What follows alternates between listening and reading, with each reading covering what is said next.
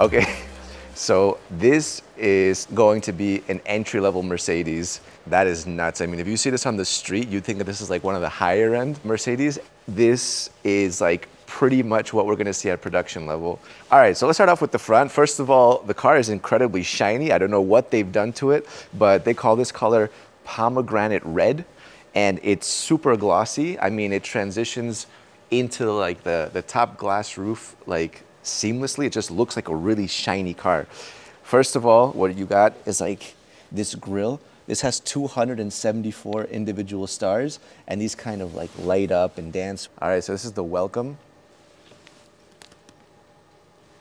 What's cool is that they're actually three-dimensional. So when you look at them dead on, they just look like lights, but when you look at them from the side, you see they kind of like protrude. You also get this kind of, this is like a daytime running light cutting across the front, but it also goes all the way to the side.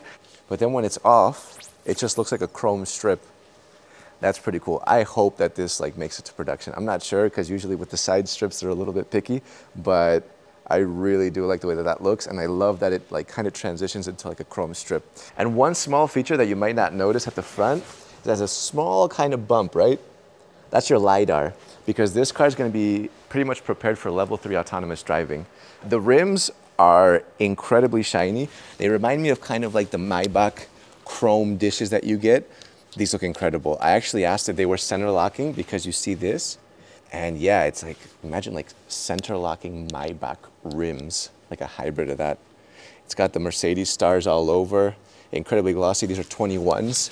By the way, if you guys are not fully aware of where this car would stand, think of the Mercedes C-Class. This is supposed to be one level slightly below the C-Class. The car that you're seeing right now is a concept specifically for the electric version, but they will also make a combustion CLA that will look almost exactly like this as well. So if that's what the entry-level Mercedes CLA will look like, whoever's making the next S-Class has a lot of pressure on them. The thing that you kind of notice immediately is the roof. This glass roof is huge, and there's no kind of back pillar. You see how all of this goes to the back? There's nothing here like kind of interrupting it. What's also cool is that these individual stars that you see at the top are also reflective. So the light coming from the inside actually will reflect off of these stars, which make them all look like they're illuminated. And then I think that the back looks a lot more, you know, like something that you'd expect from Mercedes. It has the same kind of design language. This is actually more familiar than the front. The front, when I saw the front, I was like, damn, okay, that's like completely something else. This is familiar. I mean, obviously the taillights are still unique. They have that star shape. And of course, you still got that kind of chrome strip going across the back, but this is still somewhat familiar. Man, take a sneak peek from the back of what the inside looks like. We're about to open the doors, but I mean, this looks like a spaceship, man. All right, you guys ready for the interior? The outside is amazing, but I'm telling you, the inside is mind-blowing. Are you ready? There you go. Check this out.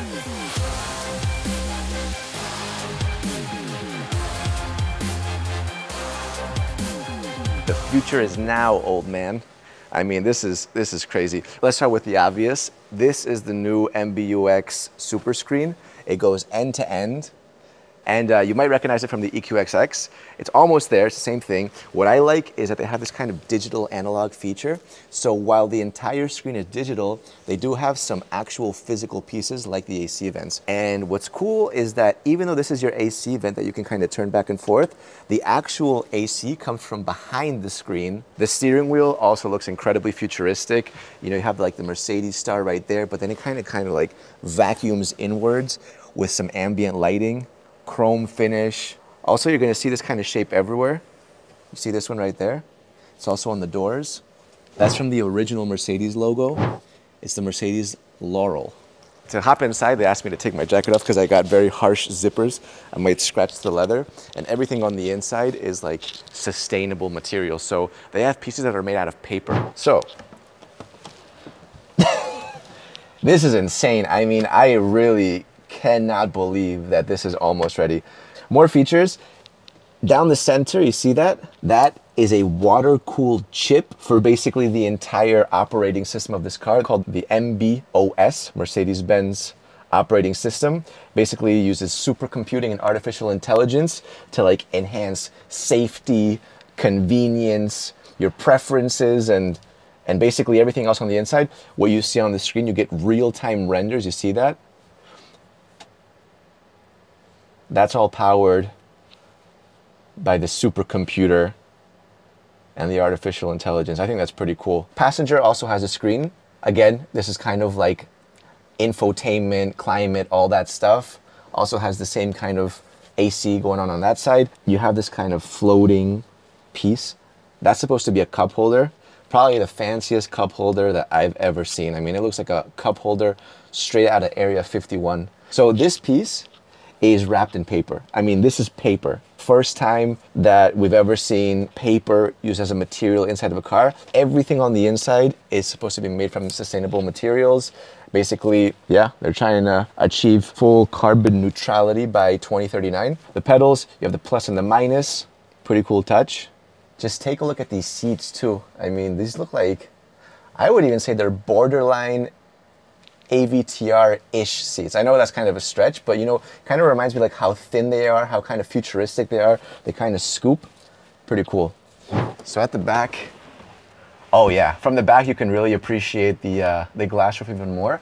And what I was saying before is that this glass roof only has one pillar now. So normally you'd have the glass roof interrupted at the front and at the back, but now what you have is you only have this kind of pillar which kind of cuts the glass roof, but it goes all the way to the back uninterrupted.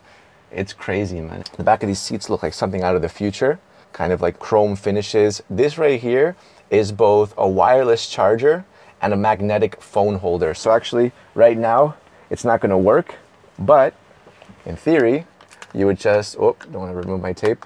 In theory, if you want to charge your phone and you want to watch something at the same time, for example, like a really good supercar blondie video, you just basically pop your phone there, boop, it'll stick, it'll charge, and you can just watch whatever you want to watch. Climate control over here, doors also very elegant and fancy. Ambient lighting is everywhere. So take a look at the back seat, what you get. Yeah, this is crazy. This looks amazing. So apart from all the fancy looks and everything else, this car will actually have a completely new generation drivetrain. This car will have a range of over 750 kilometers. You guys remember the EQXX, which actually ended up doing 1,200 kilometers. They took some of the technology from there. This is gonna have over 750. Also the charging, you'll be able to get 400 kilometers of range in 15 seconds of charging, which is insane. And the way that they've done that is a couple of things. First of all, they've basically been able to enhance electric efficiency by making the battery less dense. So basically the battery is way less while the efficiency goes up. They've been able to stack it better together. And yeah, in general, this is just a complete game changer of a car. I can't believe this is gonna come out soon. Make sure you guys like the video, subscribe to the channel, and we'll see you guys next time. Let me know what you think, by the way.